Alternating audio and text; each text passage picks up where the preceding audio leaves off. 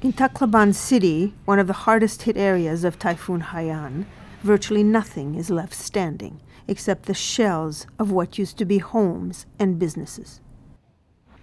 Large areas have been left flattened. Debris is everywhere, with some bodies still buried underneath. The numbers of people affected by the typhoon is now estimated at 13 million, including some 4 million displaced. The people here have lost everything. Bienvenido de Paz was evacuated to a community gym before the typhoon struck. His family is safe, but he returned to a completely destroyed home. It was a nightmare. It is terrible. Everybody was out, and only three building was standing, and all the woods was scattered, and animals, people died in the street like that. And even now, still there is a dead body everywhere. Elena Ada Katindoy fled her village before the storm. When the storm hit, her husband stayed behind. He was hurt by falling debris and died a few days later. Andito na kay taas man dito ang tubig yan among balay kontra dinhi. Pag abot sa tubig dinhi naglangoy hiya nga nanakon anak kauman paglangoy amo na ito niya nga nagkabugbog na hiyan mga kahoy nga dagko.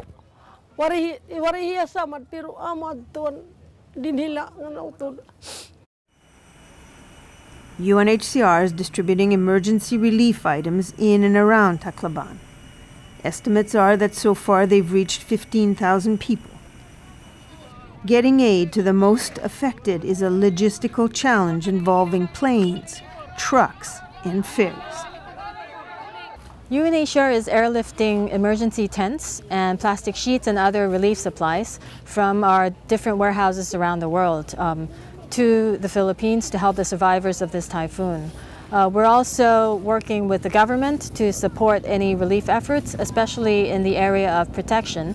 And this is basically making sure that typhoon survivors, especially the most vulnerable ones, have access to basic services and assistance.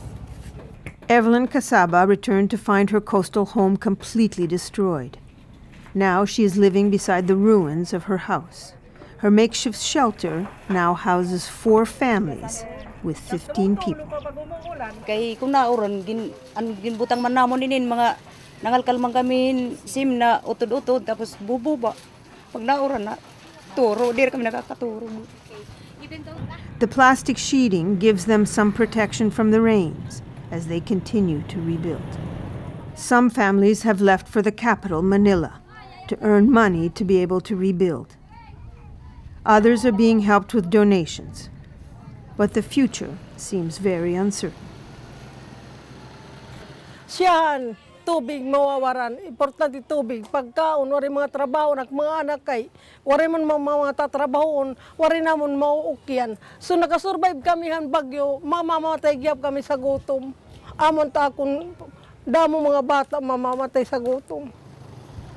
Residents talk about feeling traumatized and worried when they hear the waves. A feeling that will linger for a long time to come. The UN has created 2 hubs in the east and the west of the main island, both areas seriously affected by the typhoon. The UN Emergency Relief Coordinator has requested airlifts for more relief supplies. UNHCR has increased its assistance to $15 million.